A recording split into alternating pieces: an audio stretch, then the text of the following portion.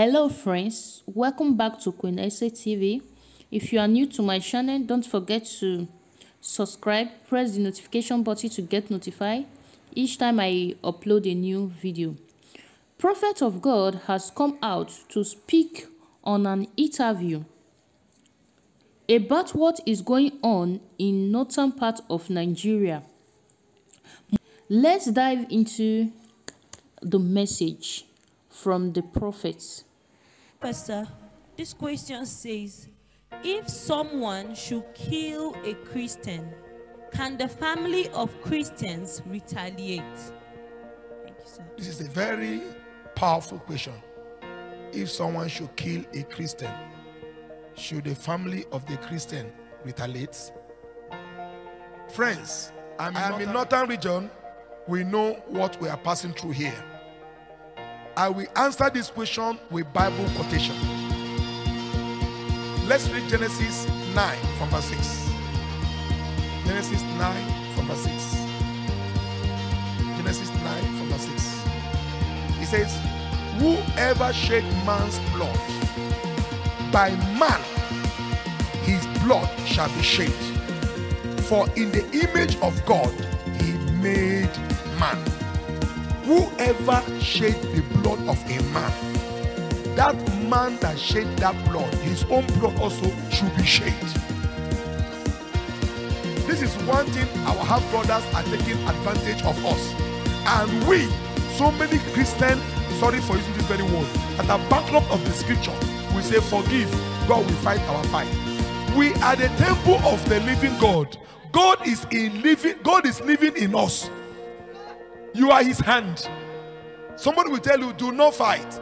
And somebody will say, Ritabai, this thing you are saying is Old Testament.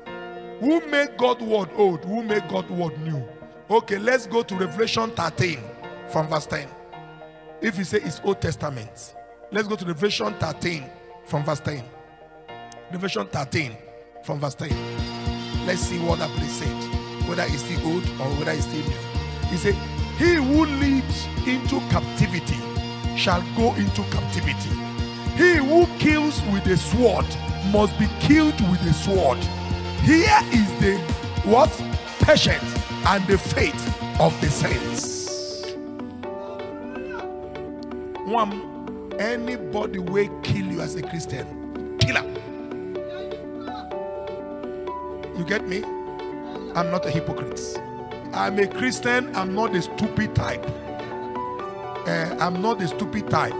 If we should understand, Jesus never told Peter to throw his sword. In the book of Matthew 26, from verse 51 to 52, if he has told Peter to throw his sword, then I will throw my own sword. He said, and suddenly one of those who were with Jesus stretched out his hand. How will Jesus, an immortal, never knew that Judas was with sword? He knows. Because he's omnipotent. He knows the end before the beginning. He stretched out his hand and drew his sword and strike the servant of the high priest and cut off his ears. 52. Look at what Jesus said. Jesus would have said, Peter, throw it away. Jesus said to him, put your sword in its place. You don't need it now. When you are needing that sword is coming. Put it in this. Put it. Judas, put it in the right place. Put that sword. Put that sword. I am putting my sword in the right place. He told them in the book of Luke 22, from verse 35 to 36.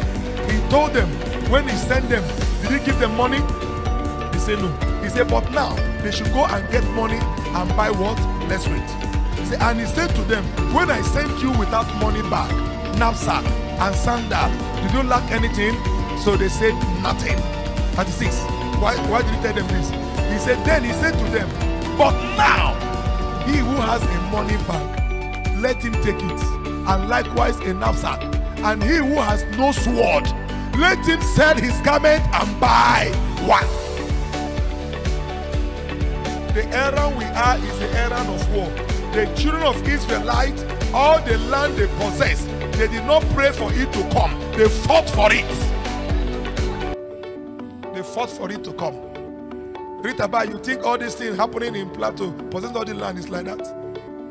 Everybody know my eye. If I keep eye of silence, they could have possessed everything here. You want this and I keep them down. Me and you will change them. After we change, I'll tell you, praise the Lord, say hallelujah. We move out again. Please stop hypocrites. I don't do hypocrites. Amen. Even Jesus, when he went to the temple, he could have been preaching, praise the Lord. He looked for whip with double mouth and whip all of them out from the temple. He could have told them, I am the Son of God. All of you should stop praying, gambling here. It is not right. They won't listen to him. But he whipped, flogged every idiot out of the temple. And everybody looked for him way. So there are two types of deliverance. There are prayer through the mouth and there are prayer through the hand. So any devil that refuses to go, the thunder of my mouth and my hand will take them out from you. In the name of Jesus Christ. The kingdom of God suffereth violence, and the violence take it by force. So the man of God has spoken well.